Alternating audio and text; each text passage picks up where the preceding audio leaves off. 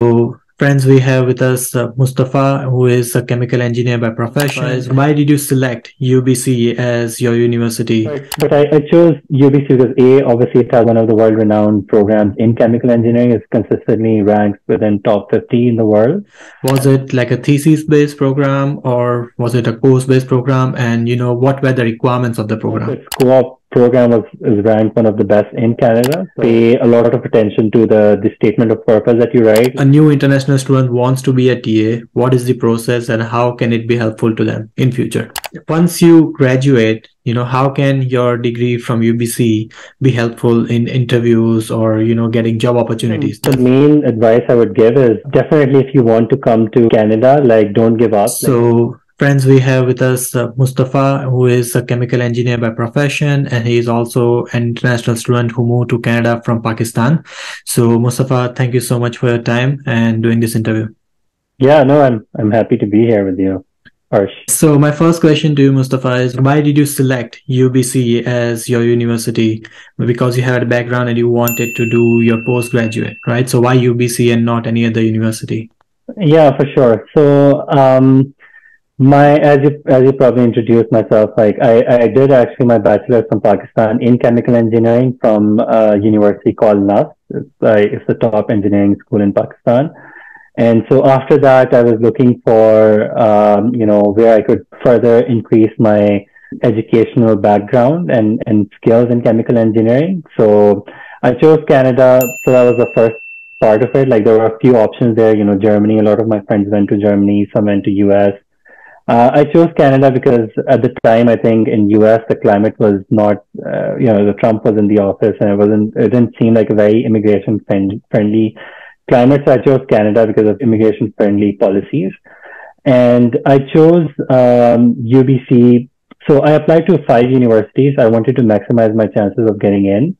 It included UBC, University of Calgary, University of Regina, Newfoundland, and there was another university, and I can't remember. But I chose UBC because A, obviously it has one of the world-renowned programs in chemical engineering. It's consistently ranked within top 50 in the world. And then also within Canada, it's like top 2 and 3. But that was not the main reason why I chose it. My main reason was I knew that if I want to get a job in Canada, I need to make sure that not only I have a right education from Canada, but also some relevant work experience. And UBC was one of 2 universities at that time. This is about talking about in 2016 that were offering co-op opportunities to graduate students. So this is something that's different with the undergrad, where a lot of universities do have that co-op opportunity. But for graduate students, there are limited universities that were offering that. So that was the main reason why I chose UBC. And also its co-op program is ranked one of the best in Canada. So, for me, the choice was no-brainer. I got acceptance in all universities, but obviously UBC was my top choice. So I joined UBC. Okay, and so your postgraduate program at UBC, was it like a thesis-based program or was it a course-based program? And what were the requirements of the program? Right. So there are 2 main, programs that UBC offers for graduate students. There's one which is the course-based program. The other one is the master-based thesis-based master's. So I'm going to talk about thesis-based first. So thesis-based is basically at UBC. The course requirement for thesis base is I think you have to do 4 courses, and then the remaining is your thesis which accounts for about 6 courses or majority of your graduate program. And at UBC, that if you get into the thesis based program, it's typically fully funded by the university. So you do have to pay a fee, but it's less, and then your stipend that you get from UBC, from the university, you can kind of pay for your university and also living expenses. And also, I think you can apply for some scholarships, some additional grants or fundings through federal government or NextGen or NRCan. There are many different organizations that you can be eligible for funding depending on your thesis. But the limitation with the thesis-based program is that because you're getting funding from your university and professors, and they want you to work in their lab for a long time, and the chances of getting into a co-op program are, you can get into a co-op program, but then doing a co-op for an extended period of time is something that I found. I talked to lots of friends that it's just not possible. Like a lot of the time, they'll probably let you do a summer internship for 3 months, but if you're, which actually doesn't really constitute a co-op anyways, because for a co-op, you need to have at least 4 months. So that's the thesis base. For the course base, to do 10 courses, basically. Mm-hmm. Mm-hmm. And you can also do 8 courses and a project, kind of like just a project. You still work with a professor, and that can account for like 2 additional courses, right? So, but in total, you need to have 30 credit hours. See, it's the same at thesis base as well. And you have to pay your own fee for that course-based program. There's no scholarship available for it, right? And there's no, there's some like little entrance scholarships that's just $1,500 or something. It doesn't really, it's not that much, but there's some very small maybe financial need available, but majority of it, like, costs you have to bear for sure. And the advantage of MH is because you're funding your education yourself, you have this opportunity now to do actually a co-op. And you can do a co-op for 4 months, 8 months. Typically co-ops are for 8 months. But if you want to work more and gain more experience, then you can do like up to a year for a master base. Like for a 2-year program, you can do up to 1 year co-op. So I definitely, because my main motivation was to, work in Canada after graduation to get some practical experience. I wanted to do a co-op. That was super important for me from the very beginning. I knew that I had to do this program because I wanted to do a co-op. So yeah, I did the MH course base. Okay, so you did the course-based program, and like, was there any prerequisites? Like, did you need to satisfy any percentage requirements or your IELTS score? What was the requirement? Yeah, so admission requirements are pretty I think they vary very slightly from university to university, but overall they're pretty much the same for most universities, which is you need to have a minimum, I think GPA of 3 out of 4 for from your undergrad. Because my undergrad was in chemical engineering, and also I was going to a master's in chemical engineering, I didn't need to take any additional undergrad level courses in order to take those advanced courses. But if let's say I was going from a chemical engineering to maybe a mechanical engineering master, which is also possible, or maybe a computer science or artificial intelligence, like a data science program, then I might have to do some prerequisite courses, but I didn't have to take any. Requirements are pretty much the same. 3 GPA out of 4 is, I think, is what most universities look for. That's the minimum. And then IELTS, I believe it's 6.5, but again, definitely check the universities. 6 or 6.5 is the minimum.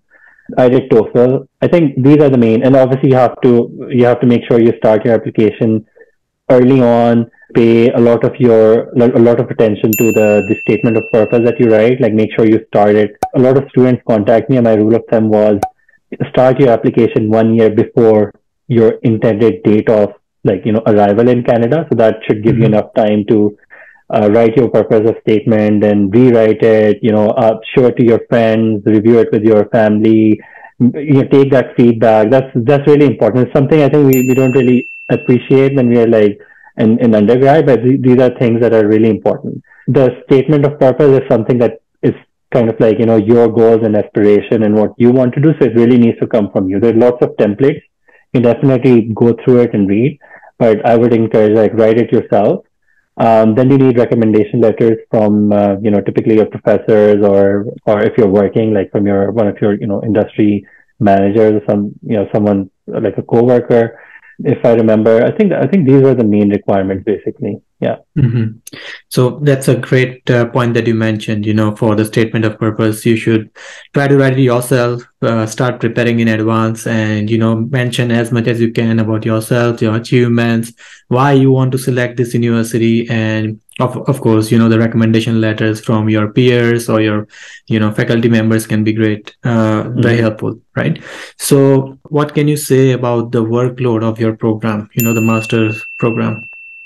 So workload, I think for master program, we do have to take some courses that are required for us to meet, like, the requirement to graduate from the master. So there are some courses that were advanced level chemical engineering related courses. And then I think those are like 4 courses, if I remember correctly. And then 4 other courses you can take, like, optional courses. I still took, I was interested in like clean energy and electrochemistry. So I took some of those courses that were not required, but I took them. And so you can kind of balance. So you have to take those base level courses that are required for your graduation. And then also if you're kind of like trying to balance your coursework, then definitely don't take all the hard courses in one semester. Typically, like people take like 3 courses in the first term, and then 4 courses in the next term, and then in the last term they can do like the project and 1 course. I was I was kind of like very ambitious, so I did more. I completed more credit requirements than was needed. So I actually did. In the first semester, I did 3 courses. In the next semester, I did 5 graduate level courses. And then the final term, I did a project and 3 additional courses. So I actually graduated with more credits than I needed. But as a result of it, like, I was able to gather a lot of knowledge, obviously, like learn about different subjects. Definitely. And was also able to do a project. And it was definitely, I wouldn't recommend that to most people, because I was also doing a part-time job to, support my living to some extent, which is a bit challenging. But yeah, like definitely try to, it's really up to you, right? Like how much you want to learn. So managing your courses is a very, very important thing, especially when you're handling other things like part-time jobs, right? So now let's talk about your teaching assistant journey, right? So you also have some experience as a TA from UBC. So if a new international student wants to be a TA, what is the process and how can it be helpful to them in future? Yeah, I should clarify. Actually, I don't have TA experience. Okay. Yeah, so I never really did a TA because I didn't have enough time. But there are opportunities for sure. Like you can actually, contact a professor. Typically, like those jobs are posted. There are actually lots of jobs on the university, and also in Vancouver, there are lots of like jobs off campus as well that you can do. So there are lots of like opportunities to, do TA shifts or, just work in a club, for example, like a book club or a sailing club. I'm also part of the UBC sailing group or club. And then you can also do a lot of like, the student union. There's a student union, so there's lots of jobs available there. For TA shifts specifically, there are jobs that are, typically like professors are looking for. It's usually like, checking assignments, and there's no like classes. I never took any class from a TA myself, but if the students are struggling, then they can reach out to the TA sometime, but I never felt the need to do it. So I don't really have that extensive experience with that. Okay. Yeah, that's fair. So once you graduate, how can your degree from UBC be helpful in interviews or, getting job opportunities? Does UBC help you in getting a job, or do you have to figure out everything by yourself? Yeah. So I think UBC as a university where, it kind of supports students during the co-op placement is actually quite, it's quite up there. So it will definitely prepare you for the co-op, to get the co-op opportunities. And by that, I mean, it will basically train you on how to write cover letter, resume. You can book like, sessions with co-op coordinators to practice your interview skills. They have different workshops too. So it's actually a program that you have to complete certain workshops to get into the co-op program first. Okay. And then, they'll kind of help you and prepare you to get co-op opportunities. So for that, it's pretty good. But after graduation, there is, I think, a, placement office. You can typically like jobs are posted there. But in Canada, what I found that works the most is, networking. And then also, if you have experience during your co-op, like that is probably the most important one that will help you to get a job after you graduate. So for example, in my case, my co-op, I did in a company that I'm currently working at basically. So I did a 1-year co-op And then I graduated, and then I was looking for jobs. So I just reached out to my previous manager, and then they said, yeah, there's a job opportunity here. They interviewed me within a week, and I was hired essentially. So I think networking is what I'm saying is the most important. Even if you, for some reason, don't have a co-op opportunity, you can still reach out to people in different companies, try and invite them to maybe coffee or just LinkedIn, just like you reached out to me and just talk to them about their experiences and share your passion and your enthusiasm about certain, things that you want to do. And yeah, this way you can essentially, get a job here. Okay. Yeah, that's fair. And let's talk about, the fee structure about your program. Can you please share a bit of information about how much it will cost for a person to do a master's from UBC? Yeah. So at the time I got into UBC in 2016, end of, yeah, September 2016. At the time UBC had, the fee structure was basically a per term basis. It wasn't per course base. I think a lot Mm-hmm. of some other universities have like fees. They take fees based on like courses, but UBC had like a flat rate for a term. So that's why that's the reason why I was able to do more courses than I needed as well. Mm-hmm. So per term at that time it was about $7,000, and so three terms was like roughly around $21,000. When you are doing co-op, you also have to, you don't pay the term fee, right? I must clarify this. So when you're not studying full time and you go out to do a co-op, which is like full time 40 hours per week work, then you don't really pay that, but you do pay like some amount, which is a, kind of continuing enrollment fee and also like Yeah. sometimes student fees. So Mm-hmm. that was about because I did a 1 year co-op, I think for three terms, it was roughly around $1,500. But during co-ops, like you're obviously earning. So I think my salary was like something around between $3,000 to $3,500. I can't remember exactly how much it was per month. So Mm-hmm. if you do the math, that's like what, 35,000 more or less, Yeah. right, for the whole year. Yeah. So that's another reason why I encourage people to come through this, the to do the co-op route, because essentially whatever you spent on your education, you can Yeah. actually earn it back. So since I started in my co-op, actually I've been independent, so I didn't really need to ask any money from my family, and also like for the last term I paid the tuition fee myself. So yeah, I mean, that's something to keep in mind. Yeah. So co-op can help you in two ways, right? You can also earn money, be independent and pay for your fees, and it can also help you in future once you graduate, right? Because there is a good chance the same employer will hire you based on their experience with you. Definitely, not only the same employer, but other employers as well. When Mm-hmm. they're, hiring for full time, especially for full time positions, they're Mm-hmm. looking for candidates with, either co-op experience or some kind of a prior experience. I do a lot of hiring. I certainly look for those things too. Yeah.